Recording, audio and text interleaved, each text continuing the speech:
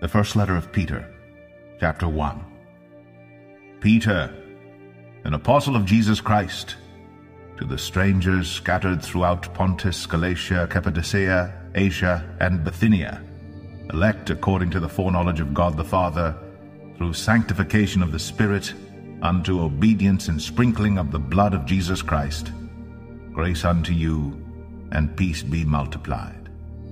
Blessed be the God and Father of our Lord Jesus Christ, which according to his abundant mercy hath begotten us again unto a lively hope by the resurrection of Jesus Christ from the dead, to an inheritance incorruptible and undefiled, and that fadeth not away, reserved in heaven for you, who are kept by the power of God through faith unto salvation, ready to be revealed in the last time, wherein ye greatly rejoice, though now for a season, if need be, ye are in heaviness through manifold temptations, that the trial of your faith, being much more precious than of gold that perisheth, though it be tried with fire, might be found unto praise and honor and glory at the appearing of Jesus Christ, whom, having not seen, ye love, in whom, though now ye see him not, yet believing, ye rejoice with joy unspeakable and full of glory, receiving the end of your faith, even the salvation of your souls, of which salvation the prophets have inquired and searched diligently, who prophesied of the grace that should come unto you, searching what or what manner of time the Spirit of Christ which was in them did signify, when it testified beforehand the sufferings of Christ, and the glory that should follow, unto whom it was revealed, that not unto themselves, but unto us they did minister the things which are now reported unto you by them that have preached the gospel unto you with the Holy Ghost sent down from heaven, which things the angels desire to look into.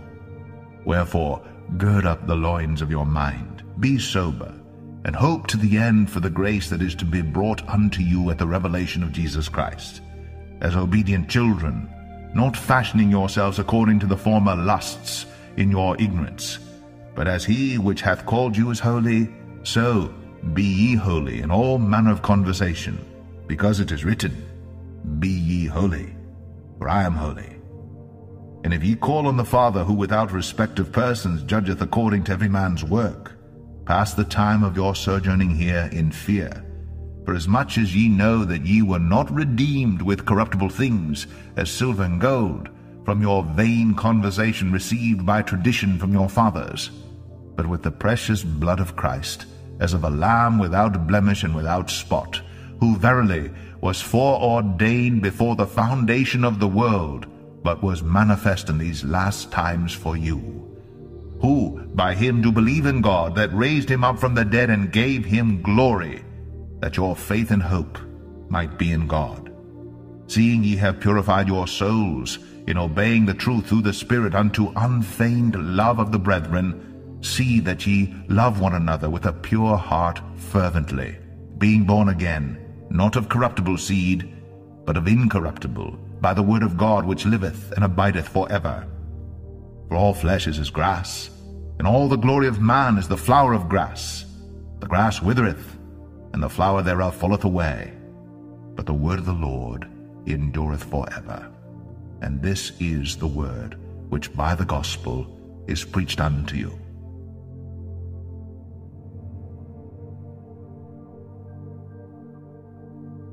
1 Peter 2.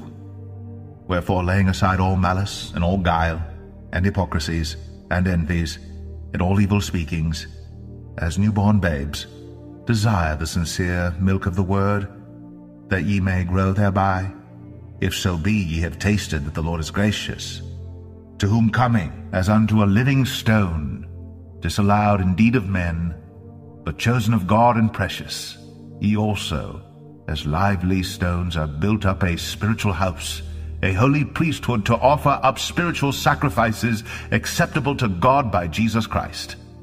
Wherefore also it is contained in the Scripture, Behold, I lay in Zion a chief cornerstone, elect, precious, and he that believeth on him shall not be confounded. Unto you therefore which believe he is precious, but unto them which be disobedient, the stone which the builders disallowed, the same is made the head of the corner. and a stone of stumbling, and a rock of offense, even to them which stumble at the word, being disobedient, whereunto also they were appointed. But ye are a chosen generation, a royal priesthood, an holy nation, a peculiar people, that ye should show forth the praises of him who hath called you out of darkness into his marvelous light, which in time past were not a people, but are now the people of God, which had not obtained mercy, but now have obtained mercy. Dearly beloved, I beseech you as strangers and pilgrims, abstain from fleshly lusts, which war against the soul, having your conversation honest among the Gentiles, that, whereas they speak against you as evildoers, they may by your good works, which they shall behold, glorify God in the day of visitation. Submit yourselves to every ordinance of man for the Lord's sake, whether it be to the king as supreme, or unto governors, as unto them that are sent by him for the punishment of evildoers, and for the praise of them that do well. For so is the will of God, that with well-doing ye may put to silence the ignorance of foolish men, as free, and not using your liberty for a cloak of maliciousness, but as the servants of God. Honor all men, love the brotherhood, fear God, honor the king. Servants, be subject to your masters with all fear, not only to the good and gentle, but also to the froward. For this is thankworthy, if a man for conscience toward God endure grief, suffering wrongfully. For what glory is it, if, when ye be buffeted for your faults, ye shall take it patiently? But if, when ye do well and suffer for it, ye take it patiently, this is acceptable with God.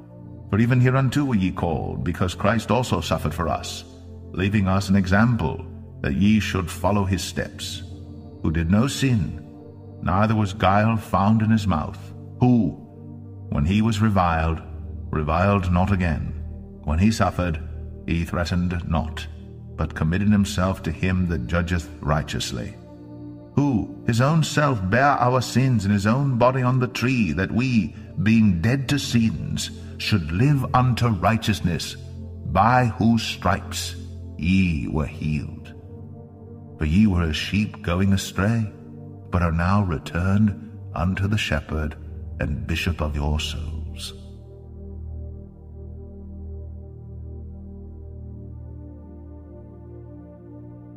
First Peter 3. Likewise, ye wives, be in subjection to your own husbands, that, if any obey not the word, they also may without the word be won by the conversation of the wives, while they behold your chaste conversation coupled with fear, whose adorning, let it not be that outward adorning of plaiting the hair, and of wearing of gold, or of putting on of apparel, but let it be the hidden man of the heart, in that which is not corruptible, even the ornament of a meek and quiet spirit, which is in the sight of God of great price. For after this manner in the old time the holy women also, who trusted in God, adorned themselves, being in subjection unto their own husbands, even as Sarah obeyed Abraham, calling him Lord, whose daughters ye are, as long as ye do well, and are not afraid with any amazement. Likewise, ye husbands, dwell with them according to knowledge, giving honor unto the wife, as unto the weaker vessel, and as being heirs together of the grace of life, that your prayers be not hindered. Finally, be ye all of one mind, having compassion one of another, love as brethren, be pitiful, be courteous, not rendering evil for evil, or railing for railing, but contrariwise blessing, knowing that ye are thereunto called, that ye should inherit a blessing. For he that will love life and see good days, let him refrain his tongue from evil, and his lips that they speak no guile. Let him eschew evil, and do good. Let him seek peace, and ensue it. For the eyes of the Lord are over the righteous, and his ears are open unto their prayers. But the face of the Lord is against them that do evil. And who is he that will harm you, if ye be followers of that which is good? But, and if ye suffer for righteousness' sake, happy are ye, and be not afraid of their terror, neither be troubled. But sanctify the Lord God in your hearts, and be ready always to give an answer to every man that asketh you a reason of the hope that is in you, with meekness and fear, having a good conscience, that, whereas they speak evil of you, as of evildoers, they may be ashamed that falsely accuse your good conversation in Christ. For it is better, if the will of God be so, that ye suffer for well-doing than for evil-doing. For Christ also hath once suffered for sins, the just for the unjust, that he might bring us to God, being put to death in the flesh, but quickened by the Spirit, by which also he went and preached unto the spirits in prison, which sometime were disobedient, when once the long-suffering of God waited in the days of Noah, while the ark was a-preparing, wherein few, that is 8 souls, were saved by water. The like figure whereunto even baptism doth also now save us, not the putting away of the filth of the flesh, but the answer of a good conscience toward God, by the resurrection of Jesus Christ, who is gone into heaven, and is on the right hand of God, angels and authorities and powers being made subject unto him.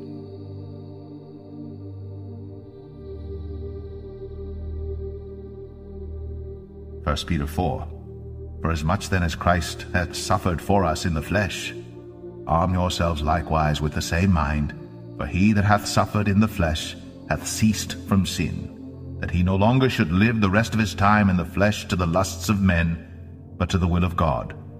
For the time past of our life may suffice us to have wrought the will of the Gentiles, when we walked in lasciviousness, lusts, excess of wine, revellings, banquetings, and abominable idolatries, wherein they think it strange that ye run not with them to the same excess of riot, speaking evil of you, who shall give account to him that is ready to judge the quick and the dead.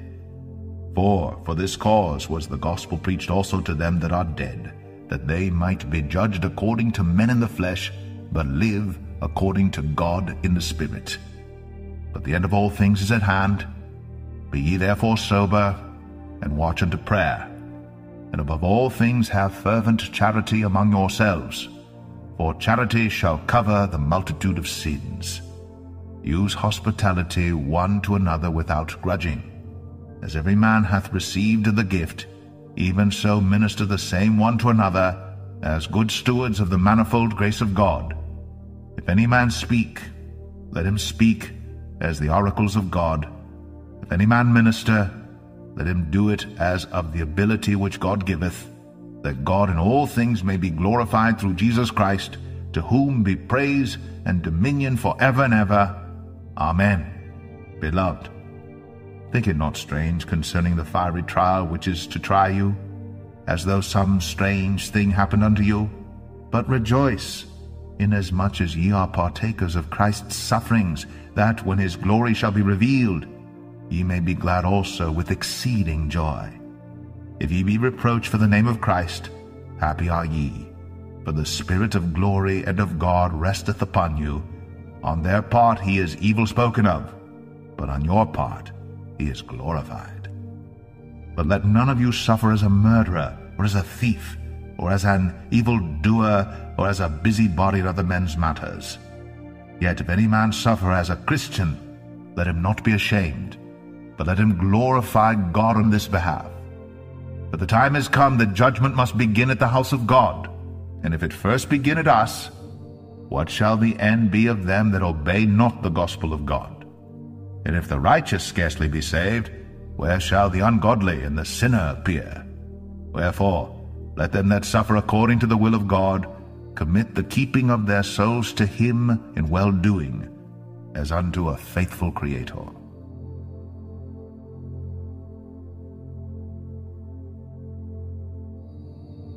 1 Peter 5. The elders which are among you I exhort, who am also an elder, and a witness of the sufferings of Christ, and also a partaker of the glory that shall be revealed. Feed the flock of God which is among you, taking the oversight thereof, not by constraint, but willingly, not for filthy lucre, but of a ready mind, neither as being lords over God's heritage, but being examples to the flock. And when the chief shepherd shall appear, ye shall receive a crown of glory that fadeth not away, Likewise, ye younger, submit yourselves unto the elder, yea, all of you be subject one to another, and be clothed with humility. For God resisteth the proud, and giveth grace to the humble. Humble yourselves therefore under the mighty hand of God, that he may exalt you in due time, casting all your care upon him, for he careth for you. Be sober, be vigilant, because your adversary the devil, as a roaring lion, walketh about, seeking whom he may devour. Whom resist, steadfast in the faith, knowing that the same afflictions are accomplished in your brethren that are in the world. But the God of all grace, who hath called us unto his eternal glory by Christ Jesus, after that ye have suffered a while, make you perfect, establish, strengthen, settle you. To him be glory and dominion for ever and ever. Amen. By Silvanus, a faithful brother unto you, as I suppose, I have written briefly, exhorting and testifying that this is the true grace of God wherein ye stand. The church that is at Babylon, elected together with you, saluteth you, and so doth Marcus my son. Greet ye one another with a kiss of charity. Peace be with you all that are in Christ Jesus. Amen.